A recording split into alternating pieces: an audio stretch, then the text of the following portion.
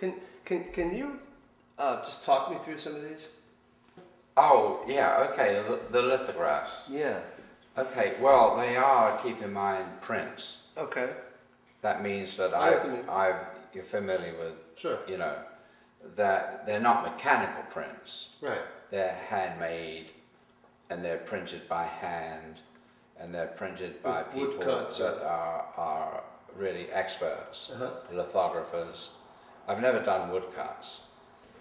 You can turn it around. Turn this one around? Yeah, yeah, you can move them anywhere.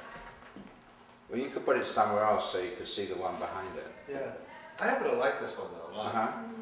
It's beautiful. Yeah, that's a composite of different images from different sketchbook drawings and stuff like that. But the others, which are these obviously models ready to be cut out and assembled, derived from a very tiny little cards that I found, and there were about 10 of them, and they're about this big, you know, about 5, you know, very small. And I made model planes that have been in paintings, you know, are 3-dimensional models. And you can see in the upper left-hand corner the plane, what it would look like if you made it.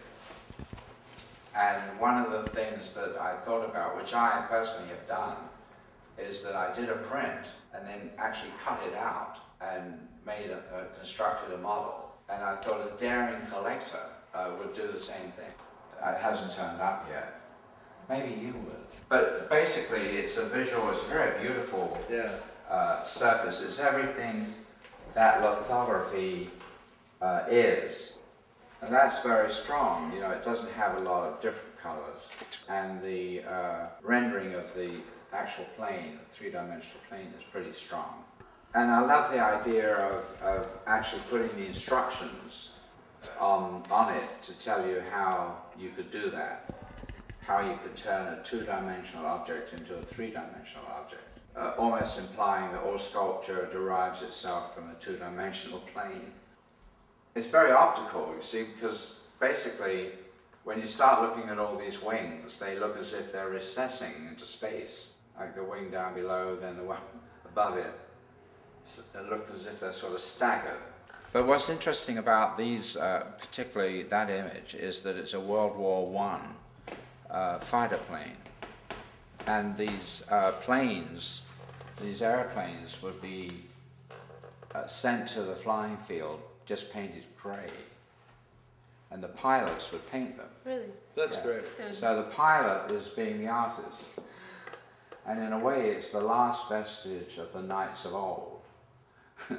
And in fact one German ace painted the whole myth of Hansel and Gretel all the way around it, and it confused the British pilots so much by seeing this fairy tale painted on the side of a warplane. But that doesn't have any, it shouldn't have any effect. It should work by somebody just having a pair of eyes. Right. And not knowing anything. Not needing a PhD in art history. Right, exactly. Yeah. Exactly. Yeah. You know? So here I am back to the common man. Well, I'll tell you something. I went through a tremendous change when I found the right medication. Put it to you simple. And I take this medication and I'm very smooth and cool and don't get excited. There you have it. Yeah, you'd be amazed.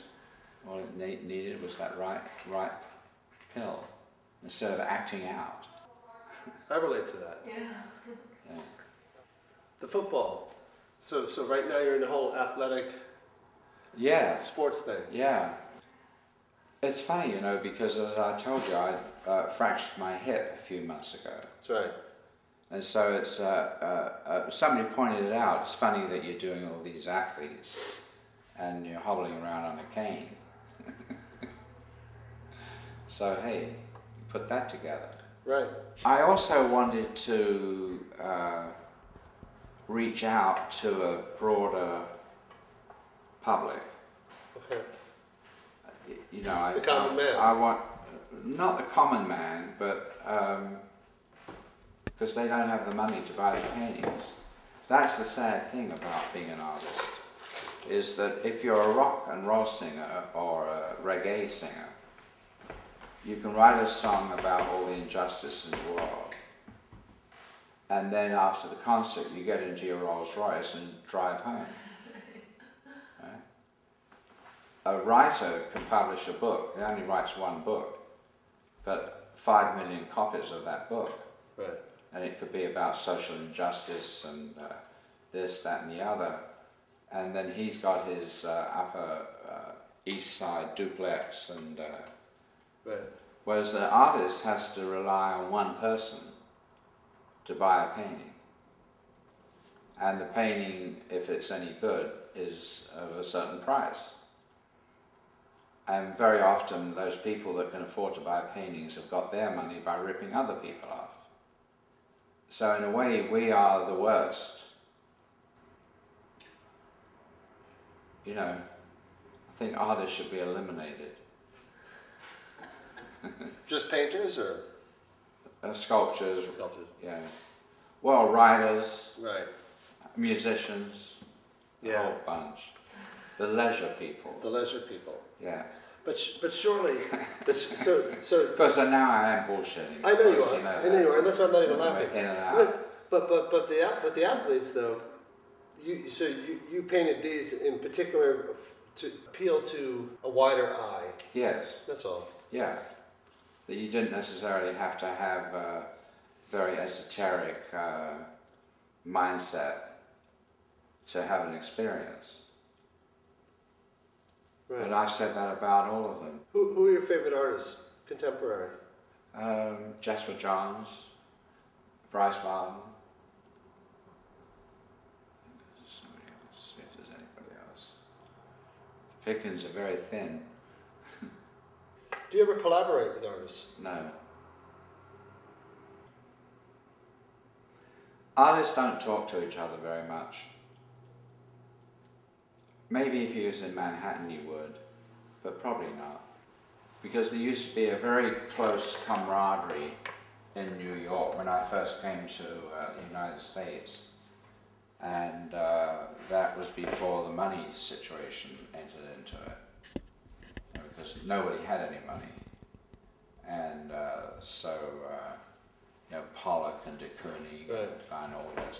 And as soon as Pollock sold a painting to Peggy Guggenheim for $300, then things changed and became competitive. Right.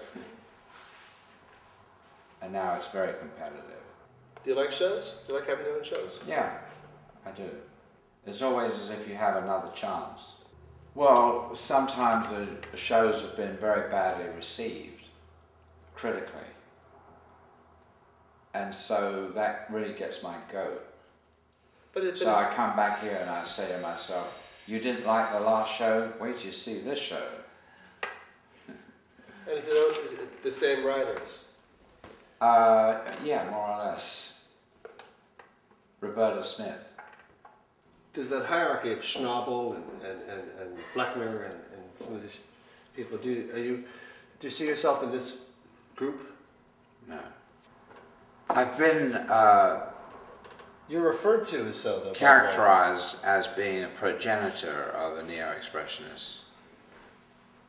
Julian used to work for me. Actually, he was very sweet then. He was very, very nice guy. And underneath it he is, but he's got this grandiose idea about himself. Right. You know, he can tell you quite wide-eyed, you know, he's the greatest painter in the world. Well, you know, you can't say that.